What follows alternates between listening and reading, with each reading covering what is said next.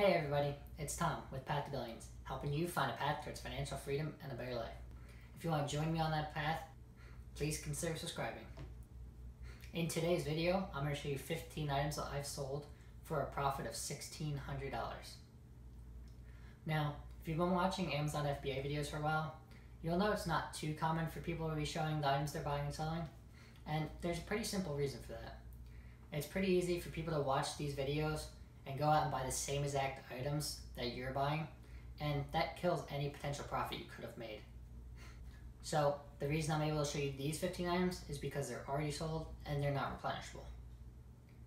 So my hope with this video is not that you'll find exact items to go buy, but instead to give you an idea of the type of items I've sold in the past, so you have a better idea when you're out sourcing and looking for product, what to look for. I'm going to show you the item, what I bought it for, what I sold it for, my profit margins, how many of them I sold, everything. So let's just jump right into the first one. So this first item we have is Snapchat Spectacles. It's essentially their version of smart glasses. And this is the first generation of them. So I actually found these at brookstone.com on clearance. They're no longer on clearance. But you can see I had 3 different colors. I had black, this red color, and then I also had this cyan color. And if we go over to Inventory Lab, you could see I bought these from anywhere from $0 to about $52. And you might be asking yourself, how did I get them for $0? Apparently they messed up an order and double sent it. So essentially I ordered however many items and then they sent the same items again. So I got those for free, so got a little bit extra profit on those. And you can see for the sales price, I sold them anywhere from about $62 up to $120 on this one. And then you also see this one here has a $4 loss, almost a $5 loss. And the reason for that is because that was when I first had my repricer going, and I accidentally sold this one at a loss because I was still trying to figure out what to do. There's going to be a video in the future about repricers and how to use them properly, so stay tuned for that one. And you can see I average profit for these was about $40 each. And there were 16 of them that I sold. So altogether, you're looking at about $640 in profit just from this one item. Next up, we have a 75 pack of blank CDs, and you can see it's currently unavailable. When I bought and sold it, I sold mine for $40. And this one I actually found at a garage sale, and I bought it for $5, I believe. So my net profit would have been $23. Keep an eye out at garage sales, even thrift stores, for blank media. You can actually make some pretty decent money on it on Amazon. And then this next one we have is pretty interesting. It's a bunch of different characters from the same game, Skylanders. So you can see this one. This one I actually lost money on. It's $29 right now, but when I sold mine only sold for $15. And then you have this one. This one I sold almost up to $65. I sold like 3 or 4 of them. Then you have this one, and another one. And that's not even all the different characters I bought and sold. Those are just an example of some of the ones I bought.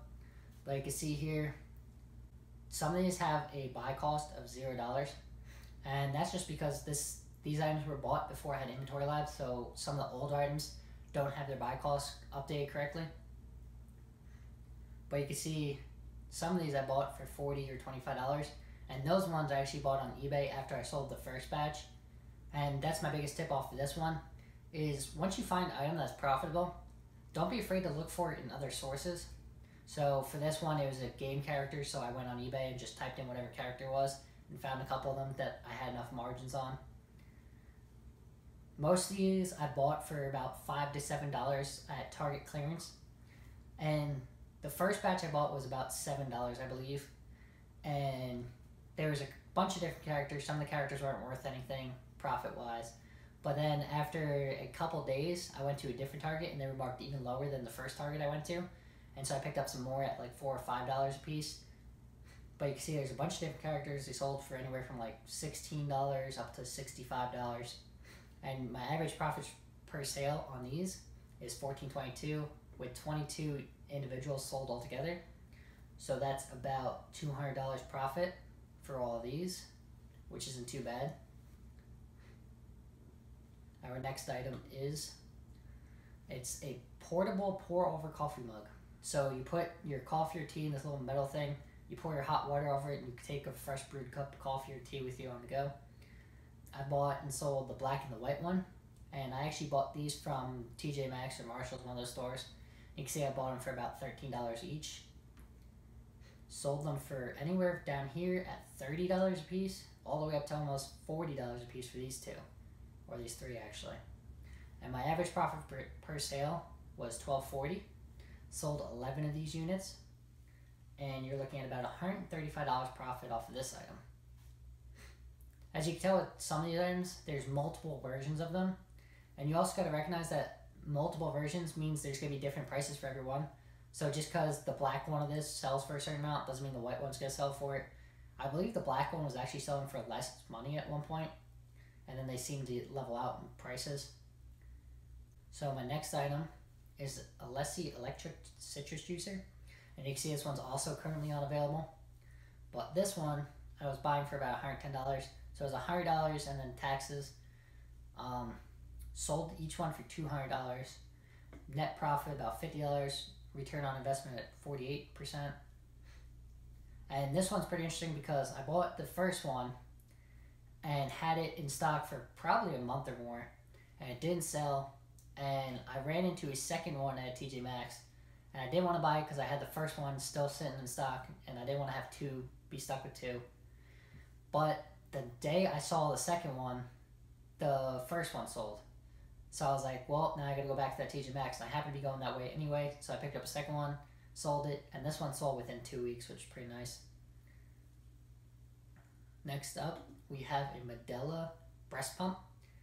So this one was a Walmart clearance item. Normally with Walmart clearance, you don't tend to find a lot of good stuff. With this one, I got pretty lucky.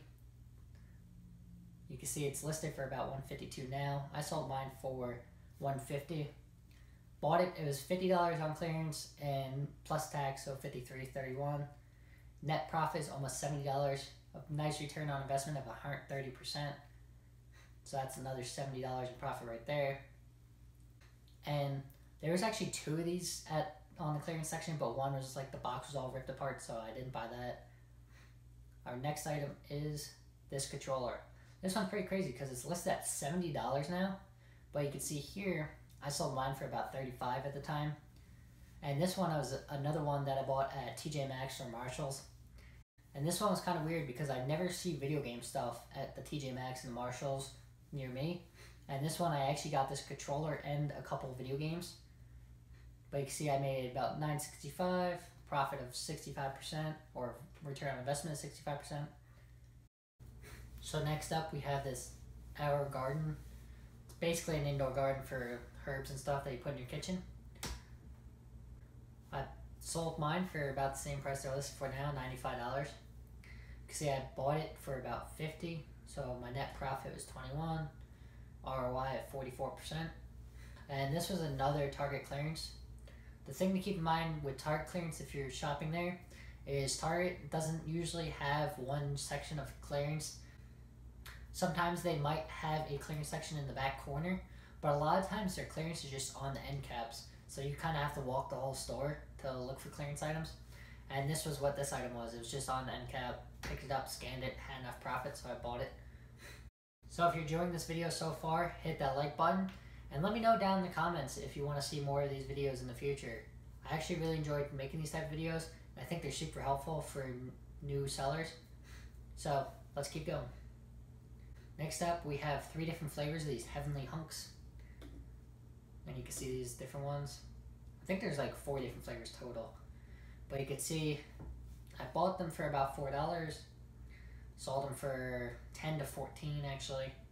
Made anywhere from $2 to $6.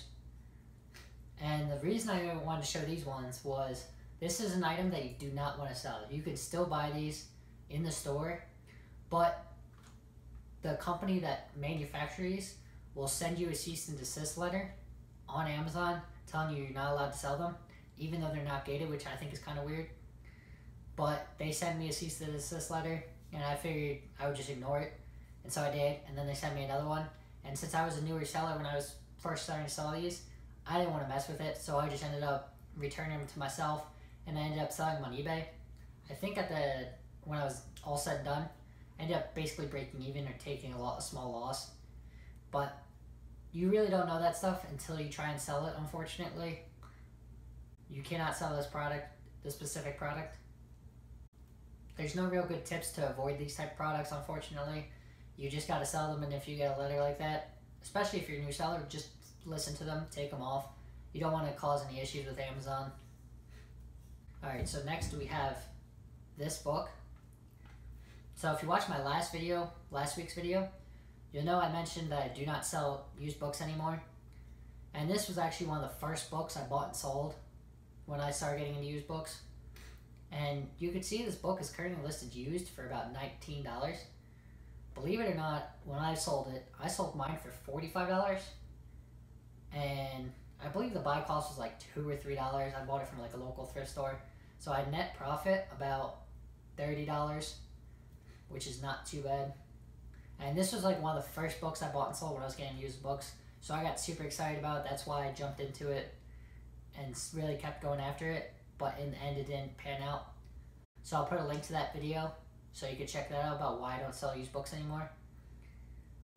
Next up, we have this light fixture from Roth. And you can see this one's another one that's not available anymore. So if you look over here, I sold these for $110. So this one's an interesting story.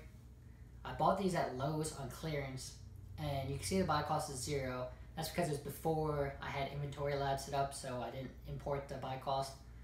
Now the other interesting thing is I bought them on clearance for about $30 each, but the lady at the cash register only rung up one, so I ended up getting basically for $15 each, right around there. I don't remember the exact number. So I pretty much ended up netting $60 each on these, so $120 profit, which is not too bad. And then even more interesting with these was one of these got returned from a customer, and then it just disappeared. So I contacted Amazon, asked them what was going on, because I was going to return it to myself, check the product, and see if I could send it back in Amazon to resell. But Amazon ended up being the one that lost it in their warehouse, so they actually reimbursed me as if I sold it.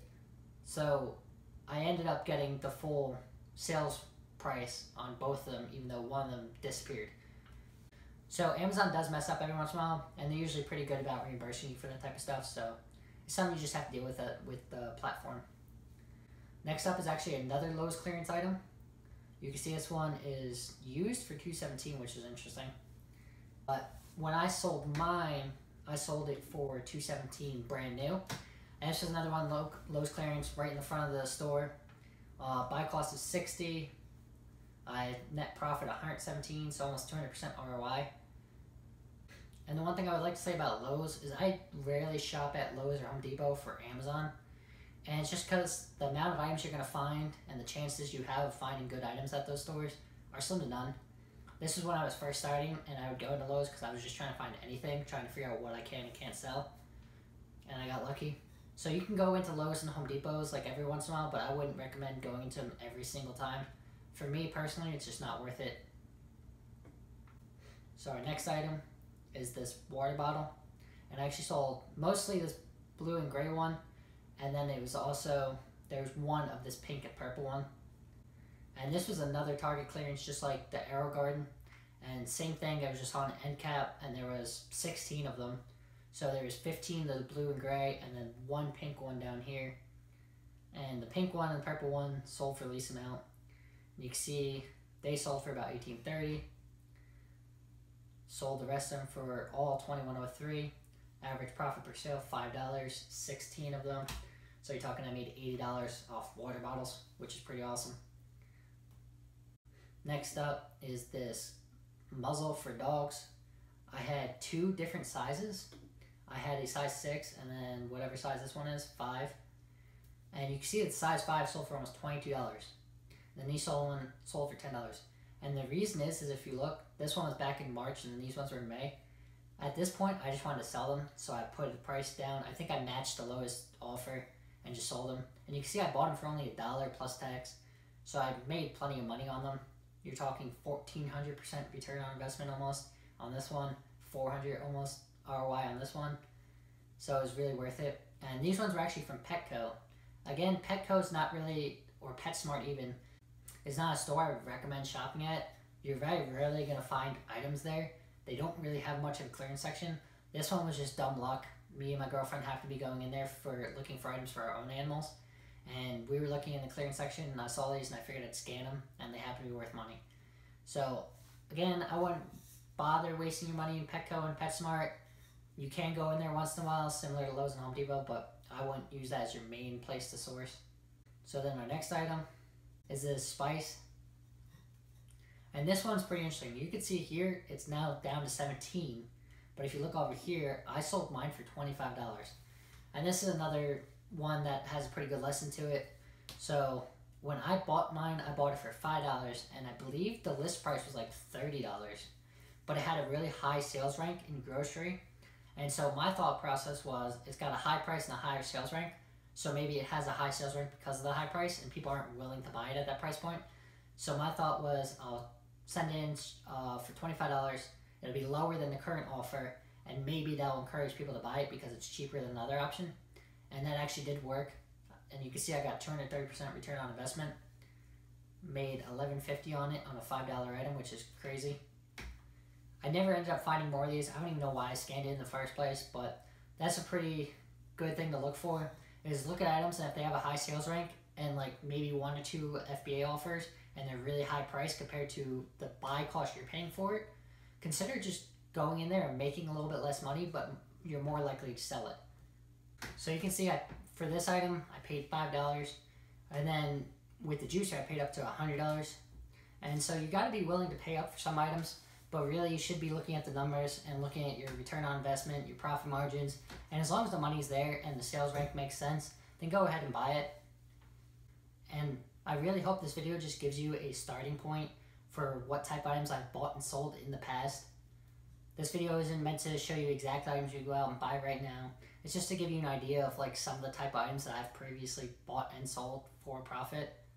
And it also gives you some tips on looking at certain clearance items. Also making sure you go and look for other sources of the products that you already found are profitable so you can replenish them. And for me, when I got started, the way I found these items is I literally just went to store to store to store, scanning random stuff and hoping it would make a profit. Every item you pick up and scan should be a learning opportunity for you. Every item you pick up and scan should take you one step further to getting better and more efficient at this. That's exactly how I got started with this, and now you can see these 15 items I sold for $1,600 profit, and you can too. So if you enjoyed this video, hit that like button, leave a comment, subscribe, and I'll see you on the next one.